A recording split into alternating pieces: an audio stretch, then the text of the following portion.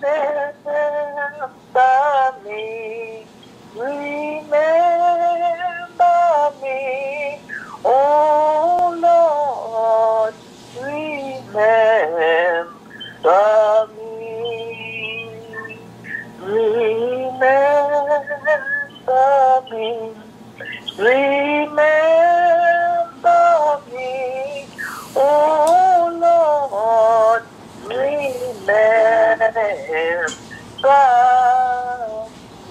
Hallelujah. Hallelujah. Hallelujah. Hallelujah. Hallelujah. Hallelujah. Thank you, Jesus. Hallelujah. Lord, remember us. Thank you. All right, it's back in your hands, Apostle. All right. Thank you for that, Dr. June B. Paul. Hallelujah. Giving all honor and glory to the Most High God. You know, in Matthew's, the 28th chapter, and the 19 and 20 verse, it says, "Go ye therefore and teach all nations, baptizing them in the name of the Father and of the Son and of the Holy Ghost, teaching them to observe all things whatsoever I have commanded you. And lo, I am with you always, even unto the end of the earth," even unto the end of the world. Now, if you have a red letter edition Bible, that writing would be in red. And that's because our Lord and Savior, Jesus the Christ, is speaking this. So he says, teaching them to observe all things whatsoever I have commanded you. So if he's speaking this, that means he is commanding us to teach this. So therefore, I want to bring specifics to the first thing he says is go into all the world and teach all nations. And he says baptizing them in these three names. And the first name is the Father, and the second name is the Son, and the third name is the Holy Ghost. You notice he's giving specifics. He didn't say that. He said, in the name of the Father, in the name of the Son, in the name of the Holy Ghost. And then he says, teach them to observe everything that I have said. Now we know this is Jesus the Christ, but he's also known as the Word. The Word that became flesh and dwelt among us, and we beheld his glory, that of the only begotten of the Father. So therefore, everything he said means everything that's in the Word, everything that's in the Bible. Because, you know, God says, heaven and earth shall pass away, but my word shall never pass away. And then the Bible clearly says in the St. John, the 1st chapter, that Jesus is the Word. It says the Word was with God, the Word was God. Amen. In the beginning. Hallelujah. Then it said the Word became flesh and dwelt among us, and we beheld his glory, that of the only begotten of the Father. Jesus is the only begotten of the Father. Therefore, the Word is Jesus, and Jesus is the Word. So therefore, everything that he said, he says, teaching them to observe it. So this is one of the things he said in Matthew 28, 19 and 20. He said, go into all the world. And he says, I want you to baptize them in the name of the Father, the Son, and the Holy Ghost. Why did he bring specifics to it? Because they all don't function the same way. How does the Father function? I'm going to ask you another question. How does the Son function? My God. I'm going to ask you one more question. How does the Holy Ghost, how does he function? God is Elohim. Glory to God. The word El means all power. Lohim means creative power that sustains. So we're talking about, we're talking about each one of them function differently. Glory to God. One function as Elohim, another one function as Adonai, That's the Holy Spirit, by the way. The other God part of the Godhead, Jesus, he functioned as Yahweh. Yahweh and Jehovah. Yes, he's the Savior. He's the Messiah. He's the Anointed One. So the question is, how do the Father function? I'm about to give you an example. The Father functions, he functions as he did with Adam in the garden. He would meet with Adam in the cool of the day. Every day he would meet with Adam. Adam fell, and Adam lost his innocence, and instead of Adam meeting with the Father, he was hiding from the Father. But nonetheless, the Father still showed up. Our Heavenly Father still said, Adam, where art thou? Now, you think God asked him that because he didn't know where Adam was? Yes, he knew where Adam was, and he knew everything about Adam. He created, he made Adam. But he wanted Adam to answer that. Adam said, I'm hiding. Well, why are you hiding?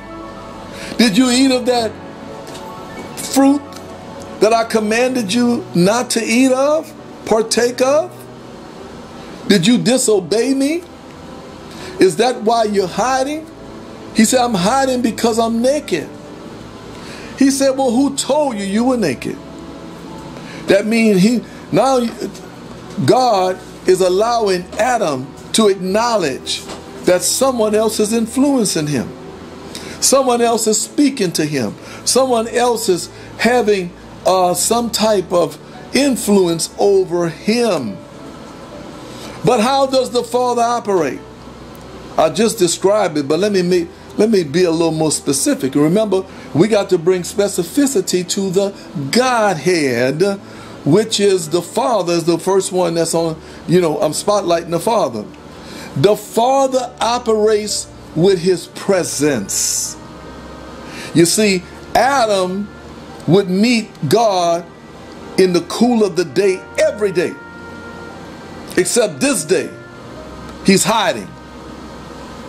He's hiding from the presence of God when he should be hiding in the presence, as we do today. We go into prayer on a daily basis. We welcome God's presence. Oh, we would do anything for his presence to be endowed upon us. And so therefore we wait minutes, it goes into hours to acknowledge and to experience the presence of God. Adam was hiding from the presence. We are hiding in the presence because we love the presence of God. So therefore God operates in the presence. Well, then how does the Son operate? How does the Son? If I had to put it in a word, just like I did for the Father. We know the Father has more operation than that, but I'm putting it in a word. Just so you could see. Just so you could see that if you spend time in prayer, guess what's going to come upon you? The presence. The presence of God. My God. A lot of us don't realize that. We put them all in a box and say, that's the Godhead. No, no, no, no. The Father, we acknowledge his presence through prayer. This is why prayer is so important. Because if we are absent in prayer, we're going to be absent in the presence of God. Now, going back to the second one that Matthew spoke about, he said, be baptized in the name of the Father. Then he says in the name of the Son. The Son represents Jesus. My God, the Word, the Savior, the Messiah. What's another word for him? The Anointed One, the Christ, The word Christ means the anointed one. My God. So if I had to put Jesus in a word, I would speak about the anointing. The anointing.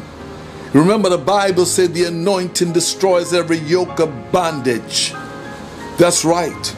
We need God's anointing. If we don't have his anointing, my God, the devil would overtake us. The anointing, glory to God, has the power to destroy the yokes of bondage. Yes, the anointing has the power to destroy the yokes. How do we get anointed? We get anointed through the anointed one. And his name is what? Jesus in the morning, Jesus in the noonday, and Jesus even when the sun go down. Now, I covered the Father, the presence. I covered the Son, the anointed, the anointing, or the anointed one. The anointed one just means he don't have the anointing. He is the anointing. Glory to God. He is the anointing. You cannot have Jesus without having the anointing. Now, the third member of the Godhead. Glory to God. Thank God for the Holy Spirit. If I could put a word on him, just present who he is in a word. You know what word that I would use? The power of God. See, the Holy Ghost don't have power. He doesn't have the power. He is the power of God. But getting back to Genesis, as I was speaking, God said, let us make man in our own image. He was talking to the other members of the Godhead. They always in agreement like they always is. And God spoke it. Jesus, as we call Jesus, but the Word formed it from the mud and the clay on the ground. He made sort of like Play-Doh. He made something that looked like a man. As a matter of fact, it looked exactly like a man. As a matter of fact, it looked just like Adam, because that's what he was making. He was making the physical part of Adam. And then God breathed it into his nostrils. That's when the Holy Spirit kicked in. And the Bible says man became a living soul. And not only did he become a living soul, but he also received the image and likeness of God, because God said it, let us make him in our own image and in our own likeness.